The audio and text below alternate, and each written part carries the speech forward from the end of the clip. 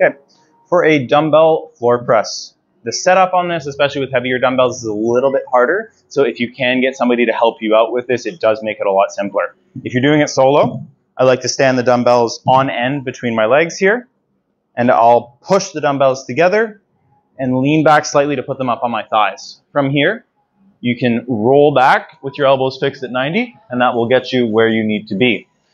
From here, our main goals are keeping your mid-back on the ground, shoulders retracted and depressed, and reaching up and touching the dumbbells together at the top with extended elbows. So from here, mid-back is on the ground the whole time,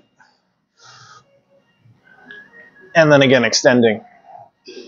The most common issue that I see with a dumbbell floor press is as people start to come down in the movement from the top here, their shoulders will elevate. They don't have the shoulder control to keep that. If that's the case, the cue that you need to use is thinking about actively extending your elbows, so lock your triceps out, and then pull the top of your shoulder away from your ear. You'll see there's a lot more space that's created here, and you're going to feel all the muscles around your shoulder blades, so in your lats and in your low traps between your shoulders, those are going to activate really strong there.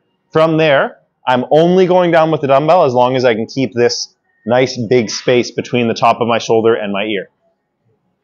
So down and up.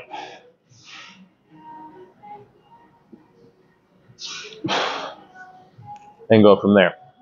So, dumbbell floor press, we've talked about the setup. The reps start from the bottom, shoulders away from the ears, mid-back on the ground, press up, and come down. That's it. Basic movement, really good shoulder stability builder. Will build up your triceps, your delts, and your pecs as well.